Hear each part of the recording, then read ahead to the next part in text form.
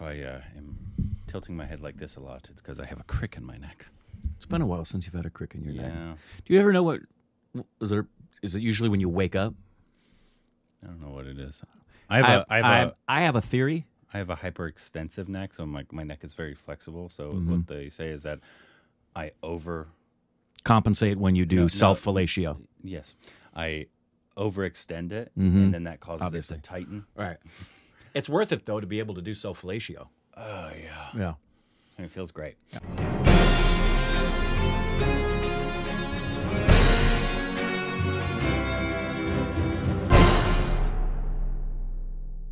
Hey, welcome back to our Stupid X of course. I'm Rick. And you can follow us on Instagram, Twitter for more juicy content. Thank you to whoever supports on Patreon. Follow us on Twitter account, subscribe to the like button for more juicy content. That's how you get it. Yep. You press it.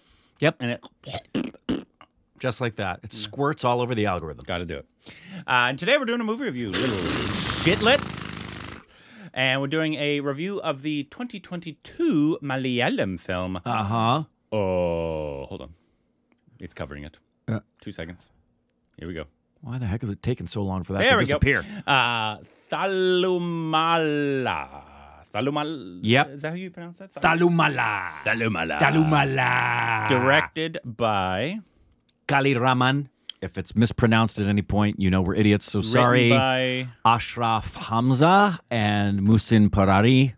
Vishnu Vijay does the music. Composer, starring Tovino Thomas. And a whole bunch of other people. Shine Tom Chako, Kalyani Priyadarshan. Yeah. Omega Babu is played by Chamban Vinod Jose, Bino Papu. Big ensemble cast, but obviously it's Tovino Thomas's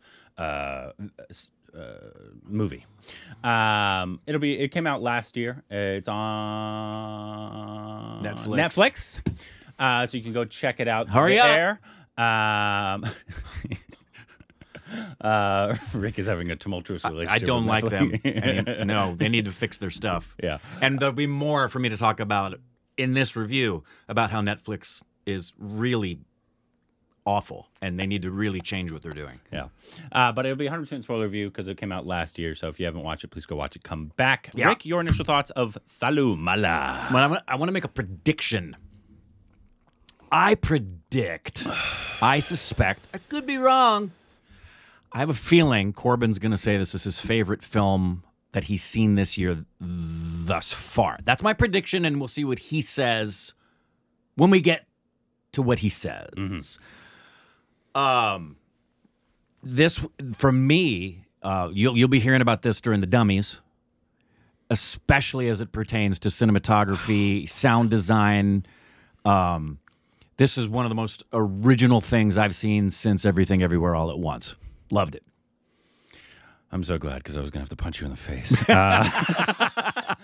I came in ready to fight. I mean that. I think this is one of the best films I've seen since Everything Everywhere All at Once. And was I right? I don't know if it's my favorite because there's also that one film, Malayalam, that came out last year as well, which is very funny because last year at the Dummies I said this is the first year in the channel that I think a Malayalam film isn't my favorite of the year. Right.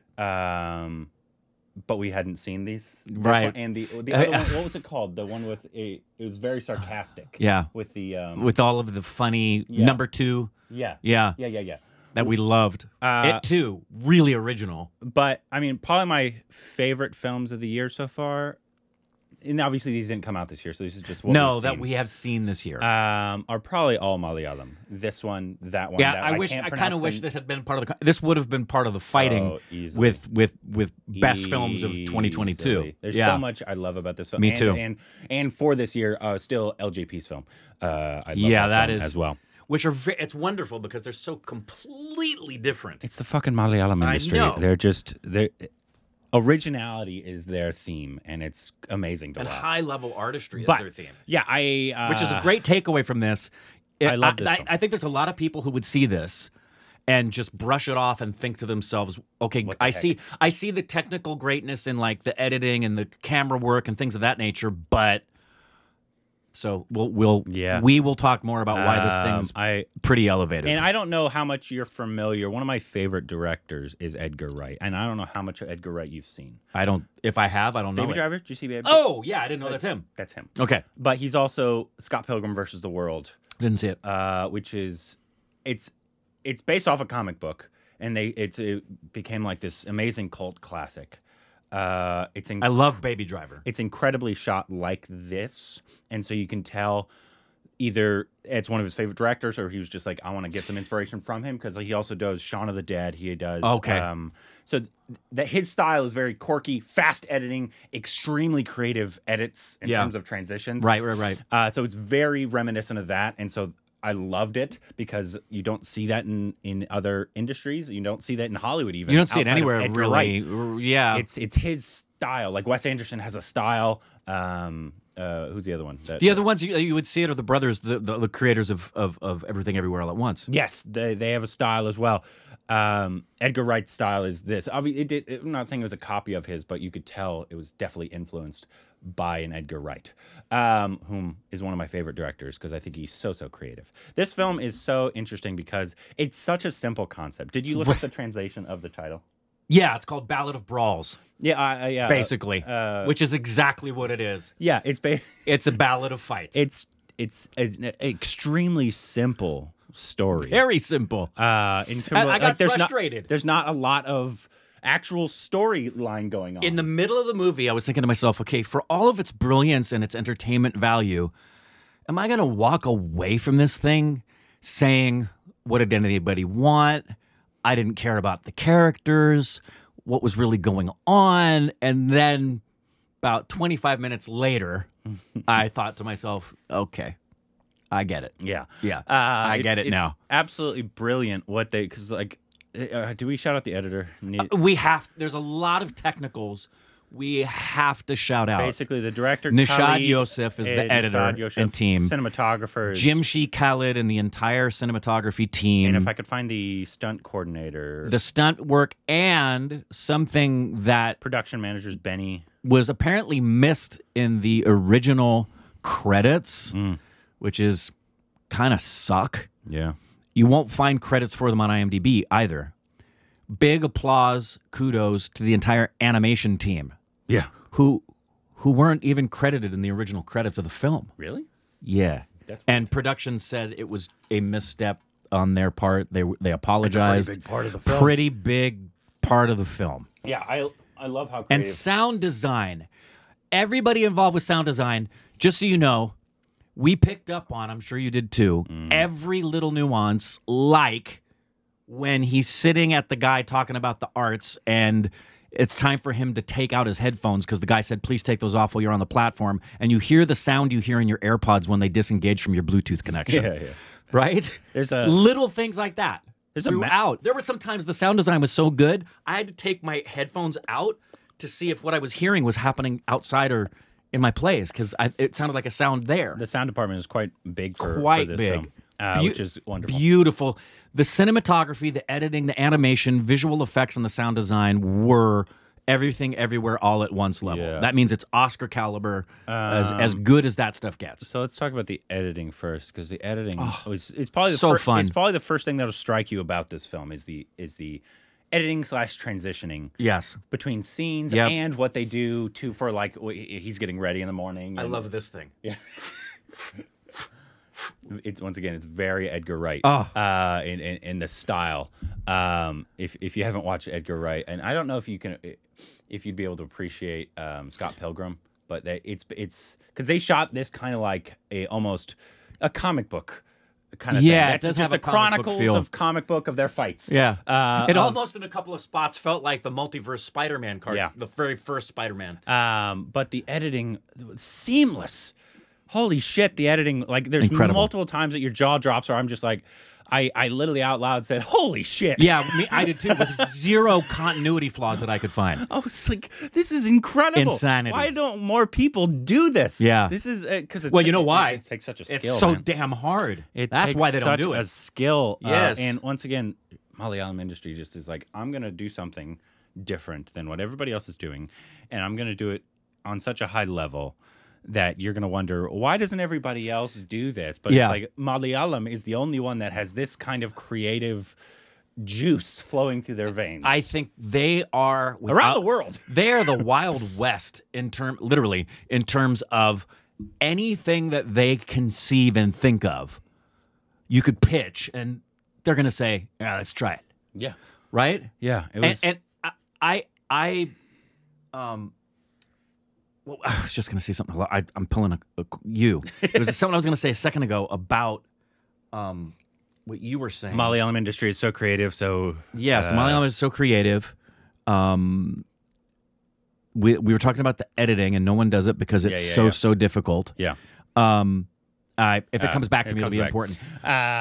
But yeah, the editing on this, the transitions, what they decided to do, it's like an ADHD person's dream kind of movie. Which is why I think I love Edgar Wright so much, is because he shoots in that way of just like, even though like I think even if I could speak Malayalam, obviously you could be much more than that, because we have to read subtitles along with seeing what's going on in the visuals, and Malayalam talks extremely fast. So there's so much we miss in this film as well.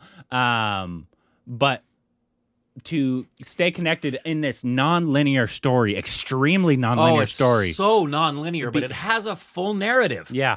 But like you could get like lost, especially if like you have to read subtitles and you can't see that it says flashback. Right. Or like you could get so lost and be like, wait, hold on. What's going on here? And so but I thought they did a very good job, because non-linear stories, obviously they're not uncommon. A lot of people do them. Pulp Fiction, very famously, it was one of the most famous non-linear stories out there. But I thought it was super creative. Another just anything you could do creative in this film did it. It did it. In terms of editing, audio, what they did with like you'd hear a car horn, right? Or you'd hear car keys, and then you'd hear it again, or a dog bark, and you'd hear it again. Yeah, or the sequence with the ice and the lighter in the bar, where it was just always hearing the clink, clink, and it turned into like a stomp. Yeah, it becomes a song. And it's like it's so unique. And I want to talk about, because like one thing that struck me right at the beginning that I was like, I don't know if I like this, is when the first song came on. And it's very music video, right? Very music video-y. And I was like, this just feels like a random song. I don't know if I like this. And then it got to the next one. And then the next one. I'm like, okay, this is a theme, and I like this now. Okay, I'm on board with this. Right. Because at first I was like, because these are just, they literally went for music videos, and they just put them in the movie. Just threw them in. And started telling part of the story in the music video. And it was just unique. And it was very different. Very. And visually stunning. Just the heightened colors, the beauty of it. Stunning. Once again, everything about this movie is extremely creative and so well done. It's like there's nothing bad about this movie I could say. And if anybody is wondering, and obviously we're going to talk about the fight sequences. Oh yes, and I think somebody told me there's a behind the scenes. Oh really? Of the theater fight scene. Oh, that's awesome. So the movie itself, a lot of people, I think, could walk away from this, and if they weren't really paying attention or this isn't their cup of tea, they could easily just walk away from this and think to themselves, what was all of that? It just was just boring, except for there was another fight sequence, and I guess that's all this is. It's called The Ballad of Brawls. It's just about fight sequences. The movie tells you itself toward the end when he says, this isn't about hitting. I loved that moment. Yeah. Because at that point, you know that's not what it's about. No. And it's just this straight up wink, wink, nudge, nudge audience member who may be completely disconnected, even though we're at the end. This wasn't about the hitting. If you thought it was about the hitting, you've missed everything we've been doing to this point. There's a lot of underlying messaging as well, in terms of obviously. I remembered. I loved the final. Yeah, I was just going to point out the final, one of the almost final fight, because we don't see the final fight. The final fight at the wedding, when they're going at it, and she's just, and they're like, "Come on, let's go." No, I extremely love how it ended. Oh, I did too. You thought he was gonna go. Oh, I did too. Get the girl, and he's like, "Wait, whose thing do you want to solve first? I think we should do mine." When Babu came walking in, I thought, this is going to be glorious, and then we're going to end on a fight, and we're not even going to see that fight. No. We're just going to be known that the ballad of brawls just never stops. It's very. I know you haven't seen it. Very Scott Pilgrim versus the World. So basically, the concept of that movie is, in order to get this girl that he likes, he needs to defeat her 7 evil exes. And that's fantastic. All in anime, conceptually, anime style. It's an absolute brilliant movie. I love that movie. It's such a cult classic. One of Edgar Wright's best. But it's very reminiscent of that in terms of they ended it and they're going after another fight. And it just keeps continuing. So good. I loved a lot. Okay, can we just talk about some of the spectacular fight sequences, including the arm break? Oh my god, the theater fight scene. I know people have talked about this. The theater fight scene. The theater fight scene might be the best fight scene I've seen in Indian cinema. I'd have to really go back, and there's a lot of obviously really good ones. There's Rocky Handsome, and you got all these kind of things. But in terms of on the budget, they did, and for the technical brilliance of the filmmaking of it going on and how much chaos there is.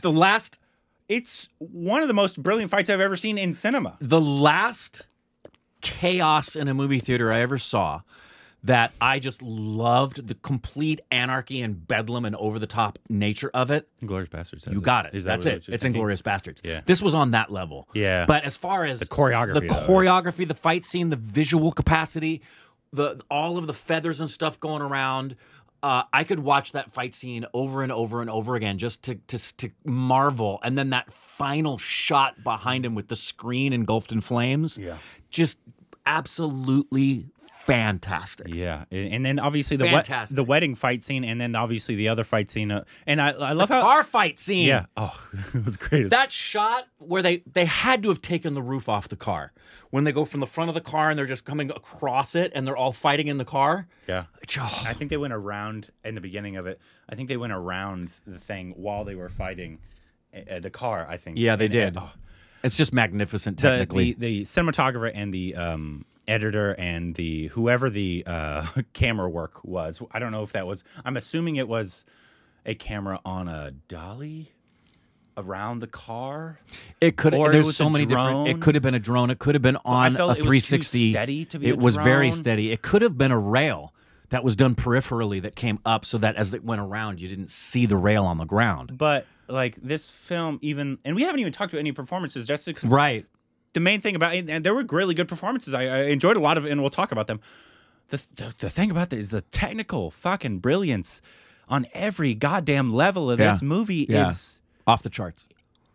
10 out of 10. Yeah, it's insanity. It's as good technically as Everything Everywhere All at Once, which was the winner of 9 Oscars, including Best Picture last year. If I had one gripe, and it's not at the end of the film, I think I would have liked it to have been maybe just under 2 hours as opposed to maybe 2:20. Just to keep it tighter for me. Yeah, maybe. Didn't bother me. Didn't bother me too much, but that would be if I had a gripe. But the performances I want to talk about, let's talk about Tovino Thomas. He's making such brilliant choices as an actor in what he's deciding to do.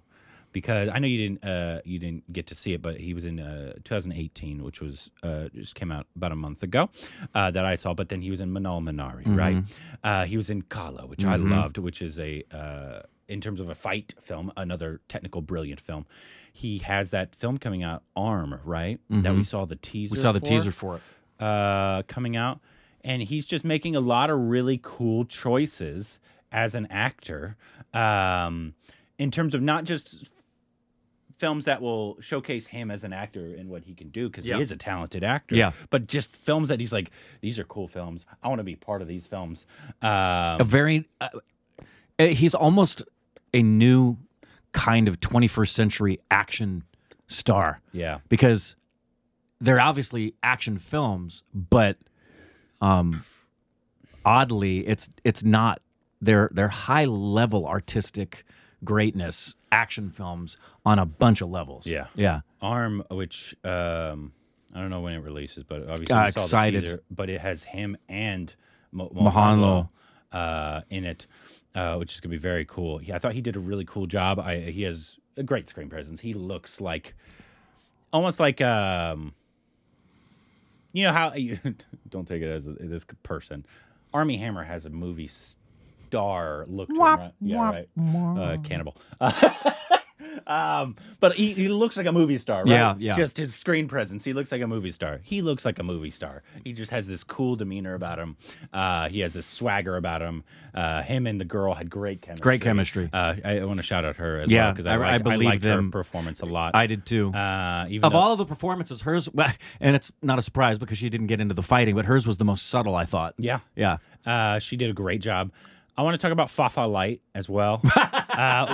Where is he? Is this him? Yeah. Is that him? Yeah. Shine Tom Chaco. In his always reminds us of Fafa. But in that photo, he doesn't look so much like Fafa. No, but he looks like Fafa's brother in this so much. I think we said it in the teaser trailer reaction.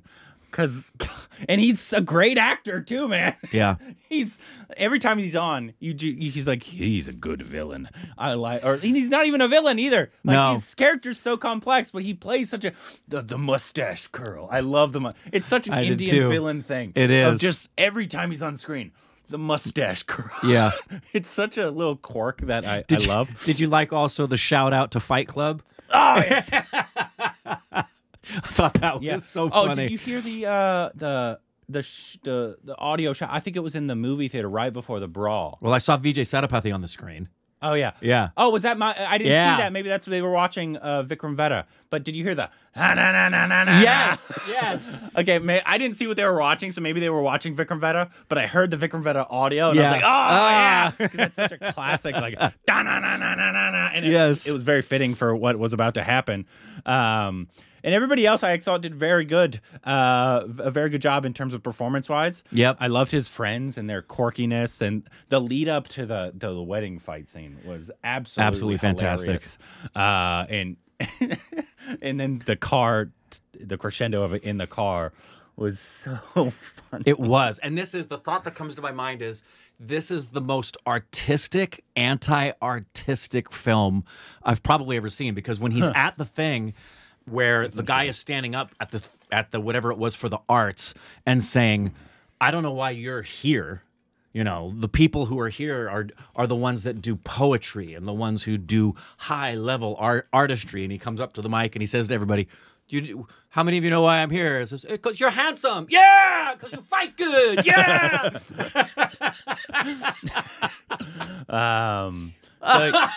Yeah, there's. So much. I love the score of it all. It was so quirky and unique, as I've said. I think all the songs were a lot of fun.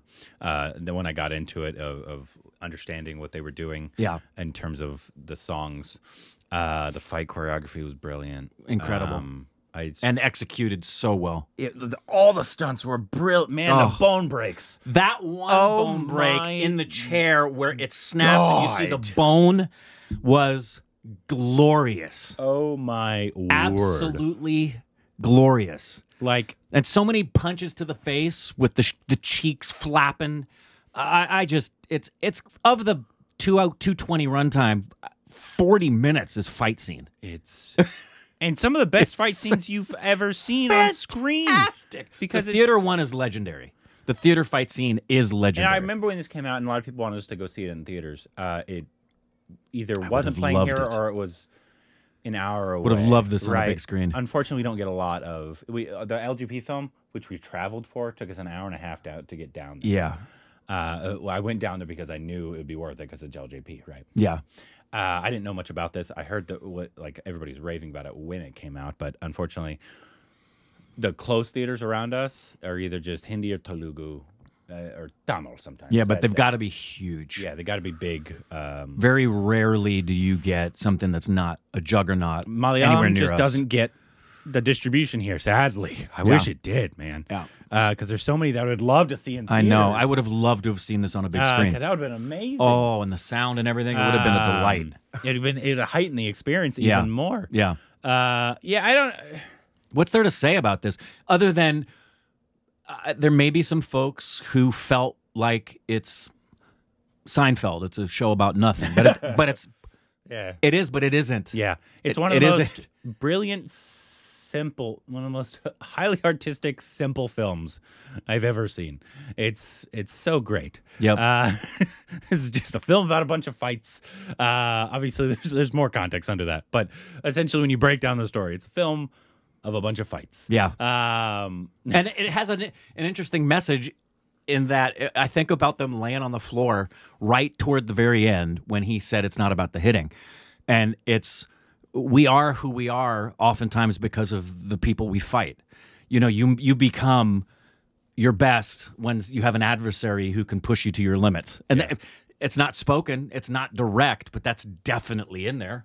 So what's there to say about this other than it's really damn good? Malayalam is just, they're just so much ahead of everyone, including Hollywood a lot of times. Like, well, the Malayalam film that came out of Hollywood and it got all the raves that it did was Everything Everywhere All at Once. That was a Malayalam-style film. And it was nice to see it get the accolades it deserves because there'll be more of them now. So, yes, I agree. They're just so ahead of everyone. I feel like every other industry, this is Telugu, Tamil, Hindi, Bengali, Assamese, Marathi. Original Even though storytelling. obviously all of them, I have great films. I'm not saying that they don't all have great films. No, we're talking about original creative storytelling. And consistently original. great storytelling and acting. Yep. And never done for the sake of novelty or cliche or gimmick. Yeah. Really genuinely original. And it's kind of insane that obviously S.S. Rajamouli and RRR deserved all the accolades. But the fact that there's such original stuff coming out of the Malayalam industry and they're not the ones that have gotten the international acclaim. Yeah, even though they've tried, obviously with Jali Taku they sent, but it didn't make it. And but there's like maybe it's just too highbrow for a lot of people. Same with as well. Most of the Marathi films we've seen fall into that same category of high level artistry and originality, and those two industries just have not yet penetrated. We saw that in the roundtables too. The talk about stick to what you're doing. Word of mouth is going to spread. Yeah, it's inevitable. Yeah, it's I inevitable. agree. Anyways, let us know what you thought about this film. If you didn't like it, you're a fucking idiot. And what should be the next Malayalam film that we should watch? Let us know down below.